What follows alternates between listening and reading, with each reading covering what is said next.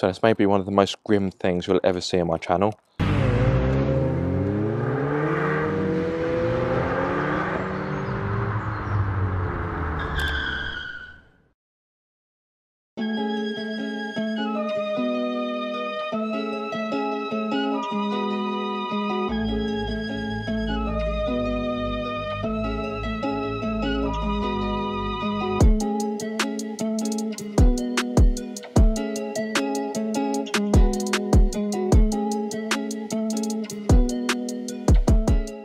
Hello guys and welcome back to Car Obsession.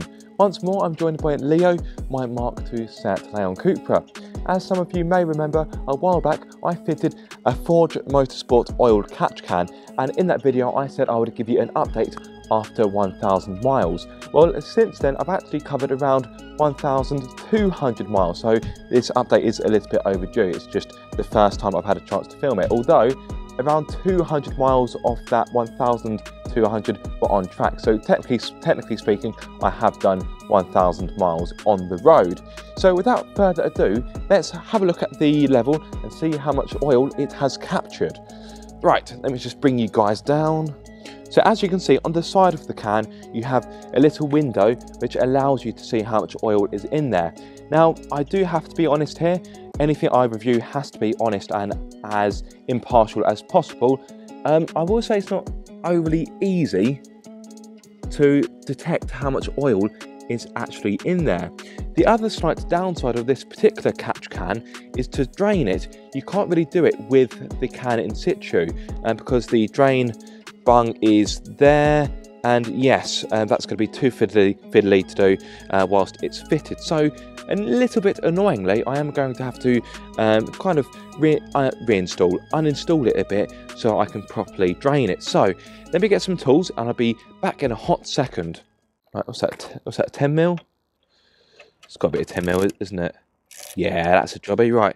Good friend of the channel, Pocket Rockets, he's got an oil catch can fitted for his Fiesta ST, and his one actually has a dipstick, and I think that's a better idea. So Forge Motorsport, if you're watching, get onto the R&D team and get them to fit a dipstick in this one, because that would make life easier.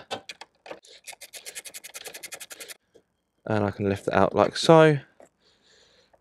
So even though that's uninstalled, it's still going to be a wee bit of a faff, but okay, so I've got a sense I'm going to need 3 hands for this, and last time I checked I was born with 2, so this could be interesting. Some of you watching are probably thinking, Aaron, why are you making a dog's dinner of that? There's a much easier way of doing it. But it's my first time of doing this, so I'm sure someone in the comments will give me a better way of doing it. So I could get a funnel for that actually. Let's do that. Okie dokie, let's get this show on the road, finally.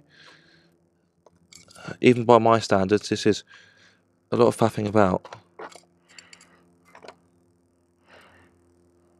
But after all this, barely anything will come out of it. The bung's almost out and my hands are yet to get grubby. Oh, there we go. Okay.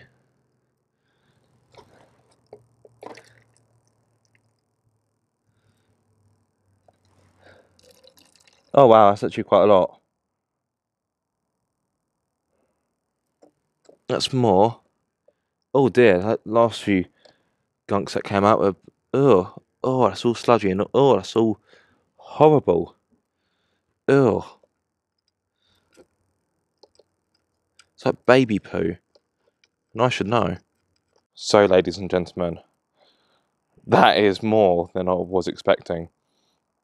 And if I just get you closer, just look at that. Look how horrible and gunky that is. And just think, that would be going back into the inlet manifold. Just, oh. Would you want that going through your car's engine? I wouldn't have thought so. So if I just actually open it up.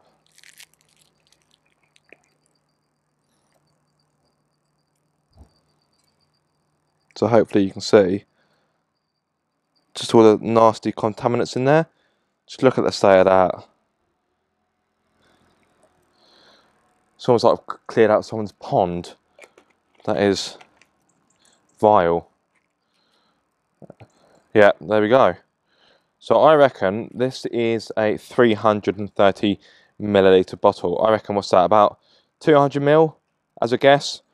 I will actually measure it out more accurately to give you a better idea.